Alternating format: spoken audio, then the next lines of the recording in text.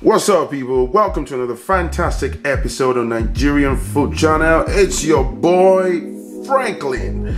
Right, on the worktop here I've got whole chicken, as you can spot, and basically I've just come up with this recipe of mine, which is to create a spicy whole chicken.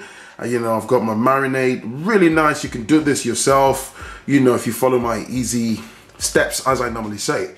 Alright, so I've got my whole chicken on here, and I've got my onion, I've got 2 scotch bonnets, 2 Maggi cubes, I've got chicken stock, I've got aromat seasoning, mixed herbs, crushed chili, my salt, and here I've got 3 tablespoons of vegetable oil. Okay, so I'm gonna take you through easy steps on how to make my marinade, and then we start seasoning the chicken. All right, let's go. All right, guys, so if you look in this bowl, I've basically made my marinade. Okay, so what I've got in here is my crushed chili, my Maggi cubes, my mixed herbs, my salt, vegetable oil, okay, my chicken seasoning, aromat seasoning, everything mixed together, and 3 tablespoons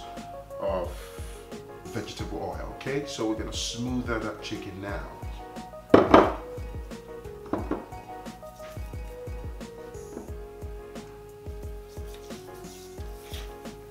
Once you marinate your chicken, you cover it with the marinade. It depends on how long you intend to keep this for, but for best result, if you can, keep this overnight. So another thing is, try to pierce your chicken, okay, with a knife. This allows the seasoning to embed itself into the inner part of the chicken, okay, for best result. Just pierce, make holes into it like this. It allows the marinade to go in, and then you smother every part of the chicken. Flip it over, right, and be sure to cover it properly, as I said, with the marinade.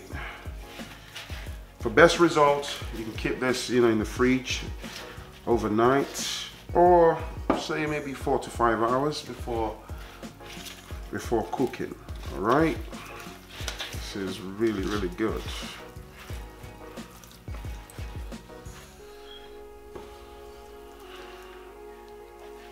I'm going to go inside.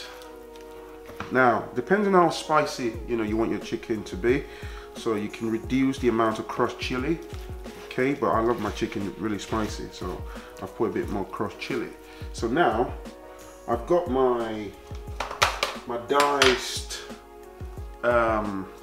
this is my diced onion and scotch bonnets, okay, so these are gonna go inside the chicken, as you can see. Okay, this gives you amazing, just get it stuffed. Make sure they go inside, okay?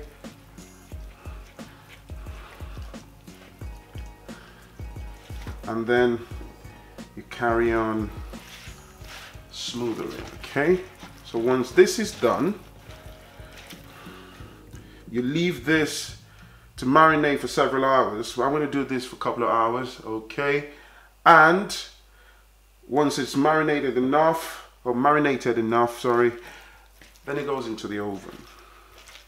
Okay, and I'll show you exactly how this is going to go into the oven. So we're going to set this aside now for a couple of hours. Right, I'm going to cover this up and set it aside for 2 hours. Okay.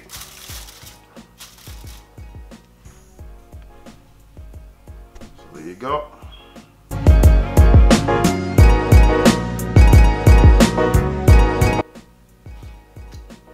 Here you go, guys. Here's the chicken, all done.